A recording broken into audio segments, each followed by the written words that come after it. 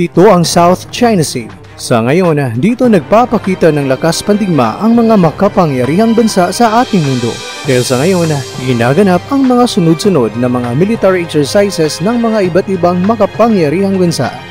Bakit kaya maraming mga bansa ang handang ipagtanggol ang kanilang mga karapatan sa South China Sea? Gaano nga ba kahalaga ito para sa mga iba't ibang bansa? At may bahagi din ng South China Sea na pinagtatalunan ngayon kung sino nga ba ang tunay na nagmamay-ari, ang bansang Tsina ba o ang Pilipinas?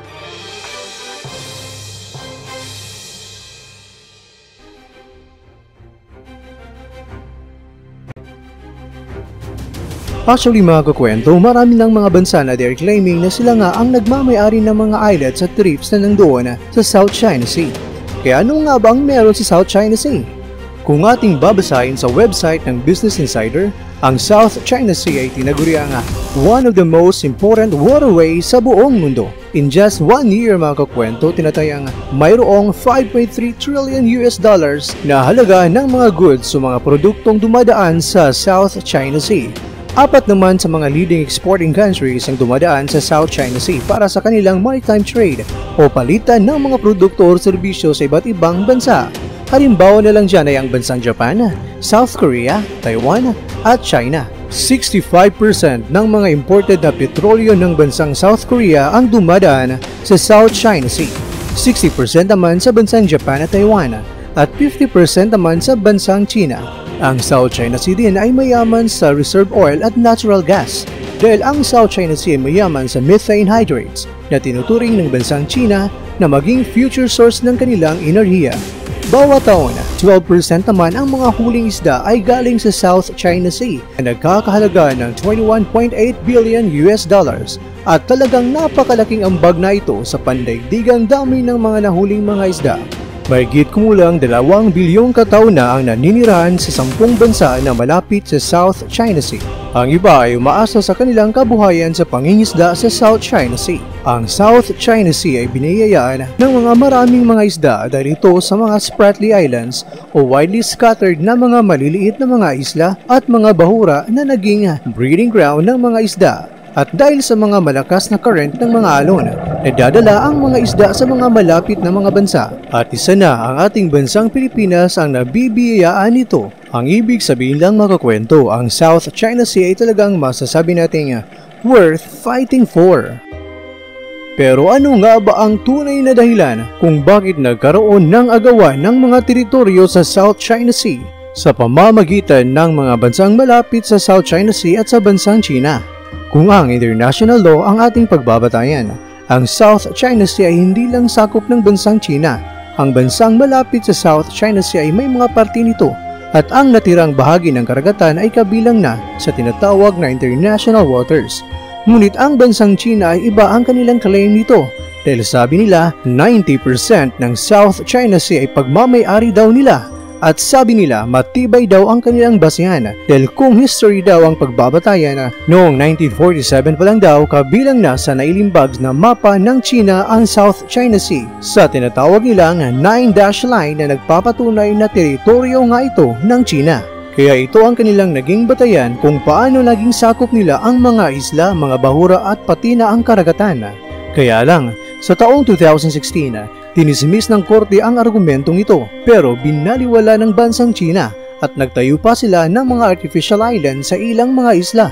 Noon, ito ay mga bato at mga bahura na tirahan ng mga maraming isda. Pero ngayon, ito ay naging military bases na ng bansang China at ang mga hindi inimbitang mga panauhin ay hindi maaaring makapunta o makapasok sa nasabing lugar. Ang bansang Amerika naman ay talagang hindi naman directly involved sa mga pangyayaring ito pero nagpadala sila ng mga maraming mga warships sa South China Sea para ipahiwatig ang karapatan ng malayang paglalakbay. Pero hindi ito ang nakitang dahilan ng Beijing dahil sabi ni Zhao Lijian ng China Ministry of Foreign Affairs, ang ipinakita daw ng Amerika ay pagpapakita ng kanilang lakas at hindi daw ito mabuti sa peace and stability sa naturang rehiyon. Kaya dahil dito, ang bansang China ay nagpadala pa ng mga dagdag na mga malalakas na mga warships doon At ito ay naging sanhi ng pangamba sa lahat at baka nga raw ito na ang magiging simula ng World War III. Ang pahayag naman ng presidente ng Amerika na si Joe Biden, sabi niya, hindi daw niya pababayaan ang mga bansang kanyang kaalyado. Katunayan, kasama pa ng bansang Amerika ang bansang Japan, Australia at India. Noong 1988, ang Subi Reef naman ay inangkin na ng bansang Tsina. Kahit sakop pa ito sa Exclusive Economic Zone ng Pilipinas. 1995, inangkin na naman ng bansang Tsina ang Mischief Reef na sakop pa rin sa Exclusive Economic Zone ng Pilipinas. Pero bago nila inangkin ang Mischief Reef, ang ginawa muna ng bansang Tsina ay nagtayo muna sila ng initial structures para daw gawing silungan ng mga mangingisda. Pero hindi naman naniniwala ang bansang Pilipinas nito dahil ganyan daw ang estilo ng mga Tsino. Ang una lang gagawin ay magtatayo sila ng mga shelters o mga silungan na gawa sa kawayan hanggang ito ay gawin na nilang konkreto at hanggang mapasa kanila na. Bagamat kinundi na ng bansang Pilipinas ang mga ginawa ng bansang Tsina, binaliwala lang ito ng Tsina at nagpatuloy pa sa pagtayo ng mga gusali doon hanggang tuluyan na ngang napasakamay na ng bansang Tsina ang Mischief Reef. Ang plano namang sirain ng bansang Pilipinas ang mga ipinatayo ng Tsina doon ay pinigilan dahil baka nga raw ito ay humantong pa sa gulo at giyera sa pagitan ng bansang Pilipinas at Tsina. Dahil nga ang bansang Tsina ay makapangyarihan at laging handa kung may armed conflict, lalong-lalo na kapag sina-challenge daw sila.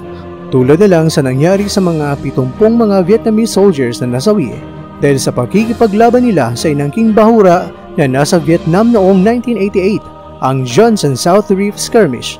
At ito ang kinatatakutan ng mga marami dahil baka nga ito ay mangyari din sa Pilipinas kung papalag sila sa ginagawa ng Tsina. Pero ganun pa man, sa taong 2016, pinanigan ng Tribunal of the Permanent Court Arbitration sa Netherlands na ang Mischief Reef ay pasok na pasok pa sa Exclusive Economic Zone and Continental Shelf ng Pilipinas. Bagamat na ipanalo natin ang Arbitral Tribunal pero hindi pa rin ito nirespeto ng bansang Tsina ang nasabing desisyon at sila pa rin ay namamahala sa Mischief Reef.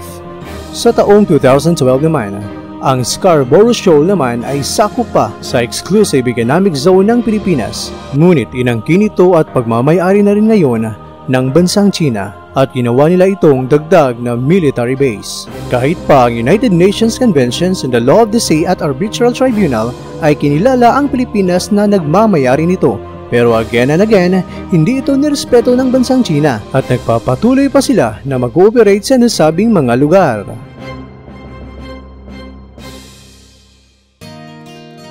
March 7, 2021, naglabas na ang Philippine Coast Guard ng mga larawan na nagpapakita ng 220 na mga barko ng Tsina na nananatili pa rin sa Julian Felipe Reef sa South China Sea.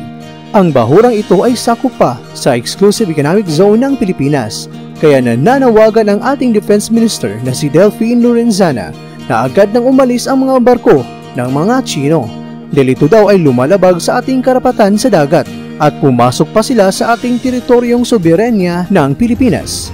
Nagbigay naman ng pahayag ang Chinese Ambassador sa Pilipinas na si Wang Xilian na ang pananatili daw ng mga barko ng Tsina ay pananandilian lang dahil ito daw ay mananatili lang doon dahil pinapalipas lang nila ang masamang panahon. Pagkatapos nito ay aalis ang mga barkong ito at babalik na sa Tsina. April 3, 2021, ito ang diretsaang patutsada ng ating Defense Minister na si Lorenzana na hindi daw siya maluloko sa sinasabing excuse ng Tsina na ang kanilang pananatili daw sa Julian Felipe Reef sa West Philippine Sea ay dahil daw yan sa masamang panahon. Dahil sabi niya, maganda na raw ang panahon ngayon pero bakit nananatili pa rin ang mga barko ng mga Tsino? Ano naman kaya ang sagot ng Chinese Ambassador na si Wang Xilian sa mga pahayag ni Defense Minister Lorenzana? Nagsimula na sa kanila ang kanilang World War. Aalis kaya ang mga Chinese vessels sa Julian Felipe Reef? O di kaya ay maging tulad naman ito sa ginawa ng mga Tsino sa Mischief Reef? Kung kasaysayan ng mapa ang pag-uusapan, may laban kaya ang Pilipinas? Ano rin kaya ang ginagawa ngayon ng bansang Russia at Amerika sa isyong ito? Maghintay ka lang sa Part 2 mga kakwento dahil yan po ang nilalaman ng ating susunod na video. Kaya abangan!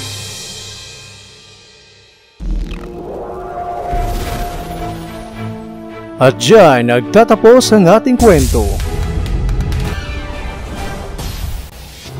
Pero shoutout muna sa ating kakwentong sina Boss Jan Kuskus, Lucky TV at kay Ariel Munda. Maraming salamat sa inyong suporta mga kakwento. Kita-kita muli tayo sa next video ko. Paalam muna sa ngayon at hanggang sa muli.